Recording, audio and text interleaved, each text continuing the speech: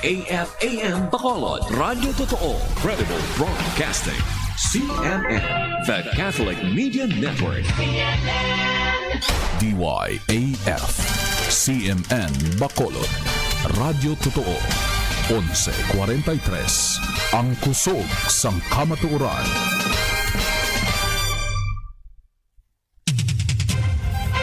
Adsum Balita. Mga balita nga natipon halin sa mga parokya kag kapilya niya sang diocese sang Bacolod. Kag mga pangulong dinalan sa bahin sang lokal, nasyonal, kag pangkalibutanon nga mga hitabo. Adsum Balita. Diri lang sa opisyal nga waragwagan sang diocese sang Bacolod. DYAF CMN Bacolod. 11:43, Radyo Totoo, ang kusog sang kamatuoran. Kag karon, yari ang inyong mga tagbalita.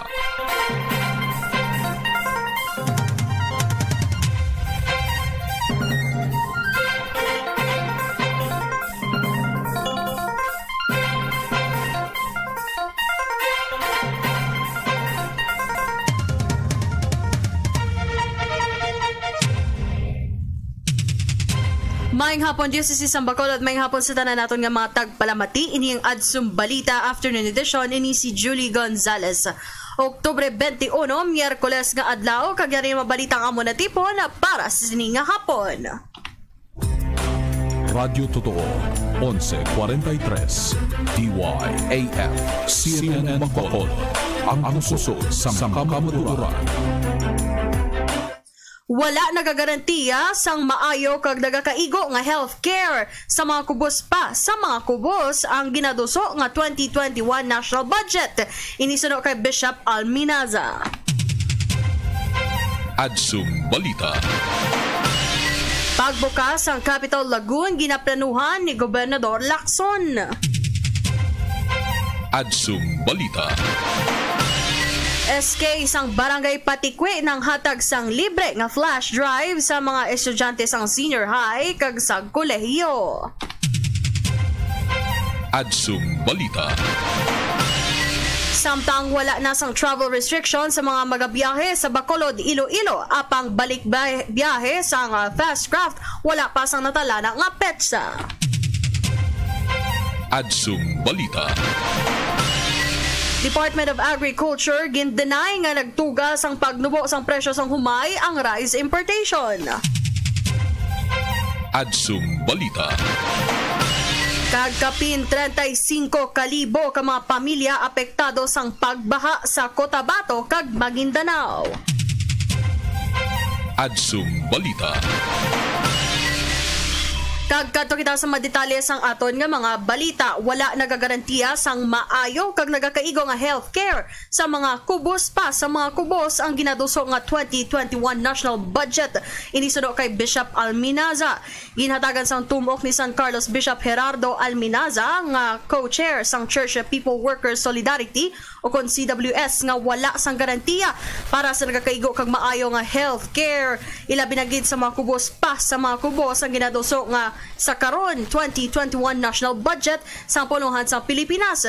Ginatagan man sa igtalupangod sang CWS sa ilang payag ang kabalaka sang research group nga Ibon Foundation sa nagadako nga budget para sa infrastruktura sa tunga sa nagalala nga krisis kag pagnubo sa ekonomiya sa pungsod. Suno sa CWS ka mas madako pa ang pondo para sa infrastruktura nga nagalambot sa 1.1 trillion pesos kaysa sa 112.3 billion pesos nga para sa ikayong lawas, 454.1 billion pesos para sa social protection kag 5.1 billion pesos nga suporta para sa micro, small and medium enterprises o kon MSME. Suno sa kay Bishop Alminaza nga ang ginaduso nga 2021 national budget ang isa ka hayag nga ebidensya nga hindi prioridad ang Philippine health recovery bangod nga magamay lamang nga bahin ang gintalana para diri.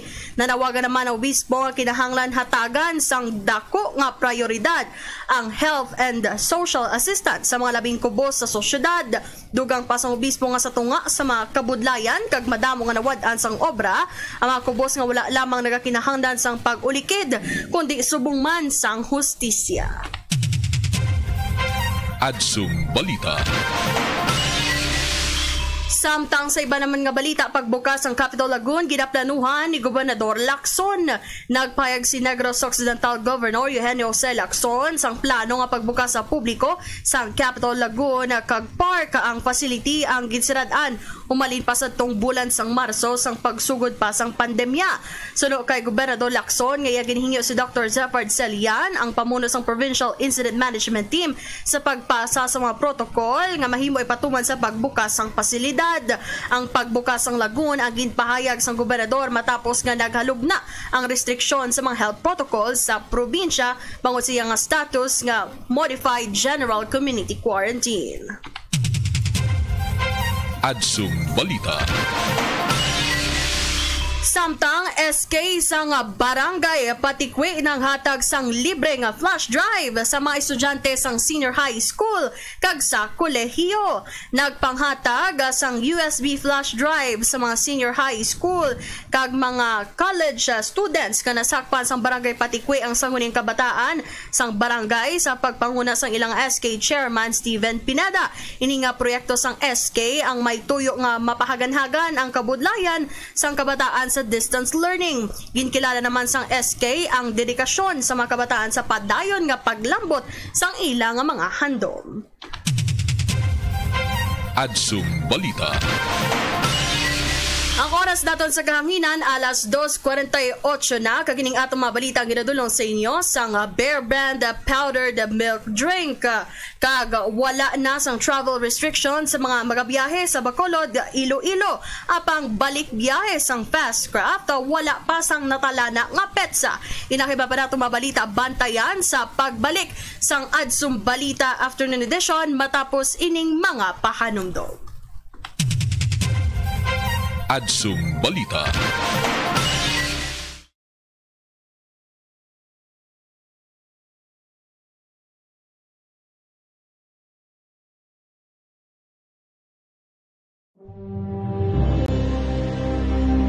Ang DYAF CMN Bacolod 1143 kHz nagaupod sa bukos nga diocese sang Bacolod kag sa bukos nga simbahan nga Katoliko sa pagsaulog sang tigkalalag sa sining tuig 2020.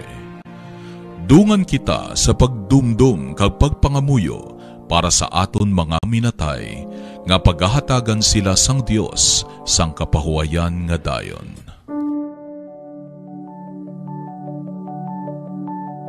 Mangamuyo kita. Hatagi sila o Ginoo sang kapahuayan nga dayon, ka magsilak sa ila ang imong kapawa nga wala sing katapusan. Kabay nga magpahuway sila, kabay nga ang ila kalag kag mga kalag sang tanan nga mga tumuluo nga nagtaliwan, paagi sa kaluoy sang Ginoo, makaagom sang kapahuwayan. Amen.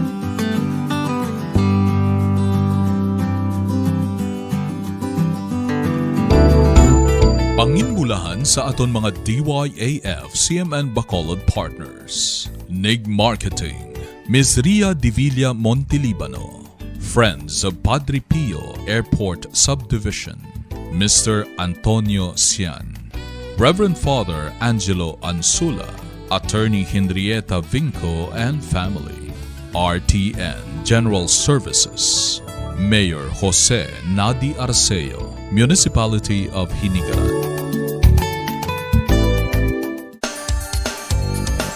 Sa pagtuman sang DYAF CMN Bacolod, 1143 kHz sang iya misyon sa pagdulong sang serbisyo nga masaligan, aton ginapasalamatan ang mga masunod. Gardenia Centre, Mrs. Maria Luisa Tan, Monsignor Joy Himera, Miss Nelly Hitchanova and family, Reverend Father Edwin Cadena, Right Side Services, Triple G, ATC Lending Corporation, owned and managed by Mr. and Mrs. Arturo M. Canillas.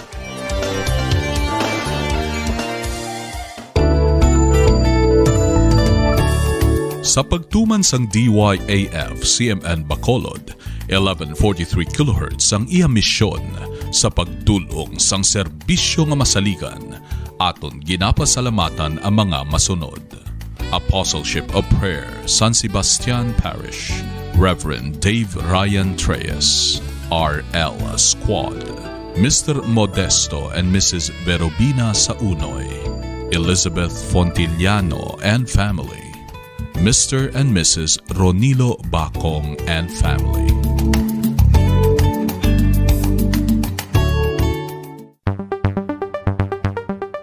Sa pagtuman sang DYAF CMN Bacolod, 1143 kHz ang iya misyon sa pagdulong sang serbisyo nga masaligan, aton ginapasalamatan ang mga masunod. Mr. Jaime Deriada, Red Mahogany Lumber, Barangay Singkang Airport, Maria Rosario Sola, Myrna Dezabelle, Mergy Henobis and family, Evelyn Totenko, Little Children of the Divine Will, Sumag Sanacol Group, Little Children of the Divine Will, Redemptorist Sanacol Group.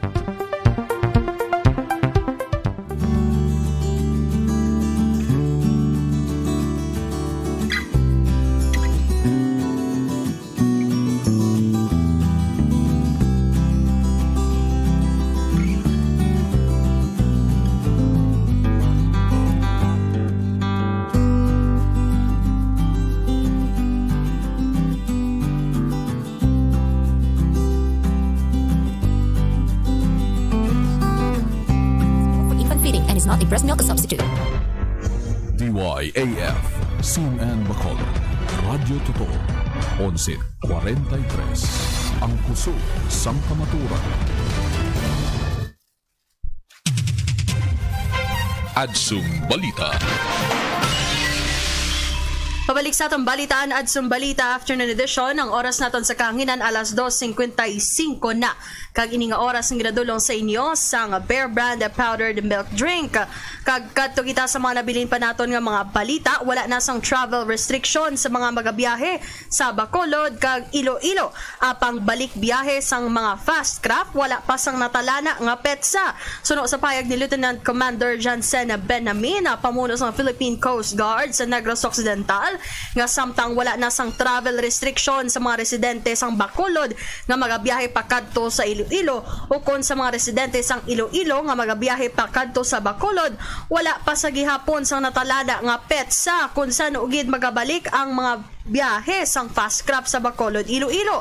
Suno kay Benjamin nga ginakabalakan sa mga fast craft operators ang sa hinali lang nga mga pagbago sa restriksyon sa pagbiyahe. Suno sa iya nga wala na nagakinahanglan nga magpasa sang required nga mga dokumento ang mga magabiyahe pakadto sa Iloilo subong man ang pakadto sa Bacolod. Apang kinahanglan naman nga magpa-register sila sa backtrack system. Sa pagsinapo naman ko po si Provincial Incident Management Team Dr. Zephyr Zelian nga kinahanglan sa gihapon nga magpa-swab test ang mga residente sang Negros Occidental nga magapauli sa Bacolod. Adsum Balita. Samtang sa iba naman nga balita, Department of Agriculture ginpanginwala ang nagtugas ang pagnubo sang presyo sang humay ang rice importation. Gindenay o kung ginpanginwala ni Department of Agriculture spokesperson Assistant Secretary Noel Reyes nga nagtugas ang pagnubo sang presyo sang humay ang rice importation. Suno sa spokesperson nga ang presyo sang humay ang nagpanaog bangod sang high moisture content sang uyas nga ginabakal sa mas manubo nga presyo. Suno sa pahayag ni Reyes nga 19 pesos ang kada kilo sang humay kung nauga na ini o kung nabulad sing maayo. Sang nagligan nga Setyembre, nagpanawagan si Senador Recto sa pag-imbestigar sa mga kabalakan sa mga mangunguma sa naganubo nga presyo sang kilo sang bagong ani nga humay nga mas barato pa sa 12 pesos. Suno sa senador nga kinahanglan na tawon sang Department of Agriculture ang epekto sang importasyon sang bugas sa lokal nga presyo. Sang Oktubre 6 naman nagpahanumdom ang DA sa mga importer na hindi pag-ipasulod ang mga imported nga bugas sa tion sang tig-alani sa pagbulig sa mga lokal nga mga mangunguma sa pagbawi sa nagnubo na nga presyo sang humay.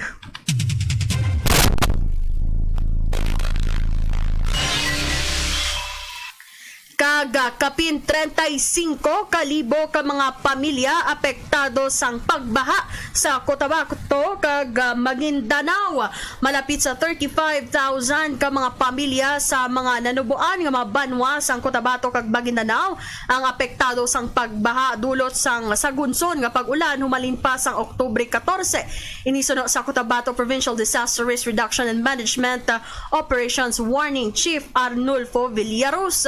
Suno kay Villaros nga di magdubo sa 22,000 ka mga pamilyang naghalin sa banwa sang Pikit kag Kabakan sa Cotabato ang apektado sang pagbaha. Samtang sa banwa naman sang Malang sa Cotabato nagapadayon sa gihapon ang kapin isa na ka semana nga search and retrieval operation sang Bureau of Fire Protection nga ginapamunuan ni Fire Marshal Marlip Nabor kag sang Municipal Disaster Risk Reduction Management Officers kag mga rescue volunteers.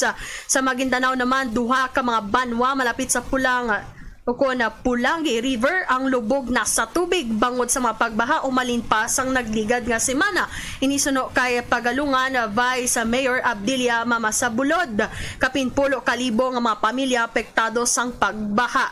Nagdeklara na sang state of calamity sa banwa agud nga magihon nilang pondo para sa disaster response. Ang kaiping naman nga banwa sang Dato Manuel ang nagdeklara naman sang state of calamity bangod sang mga pagbaha. Adsum Balita. Ang oras naton sa kahanginan alas 3:00 na sa kahapon nanon kag madami nga salamat sa tanan naton nga media partners nga padayon sige hapon nga suporta sa aton nga opisyal nga uragwagan sang Diocese sang Bacolod DYAF-CMN Bacolod 1143 kHz kag inisa gihapon ang inyo alagad Julie Gonzales sa serbisyong masaligan. Dios ang aton dalangpan. Ini ang Adsum Balita. Adsum Balita.